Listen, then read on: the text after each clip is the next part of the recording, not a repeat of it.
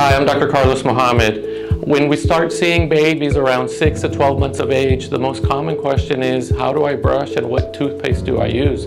So on the toothpaste, we're recommending children's toothpaste with fluoride, but in specific amounts.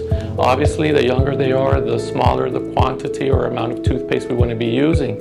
Children will inadvertently ingest some of this toothpaste, so we want to make sure it's a small quantity, and we want it to be enough to help, but not enough to harm.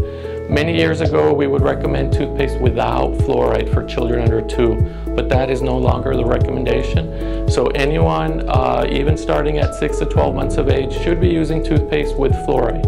If you have questions, reach out to us, get a hold of us, come visit us. We'll walk you through and we'll guide you as your children grow as to what toothpaste and what amount of toothpaste should be used. Thank you.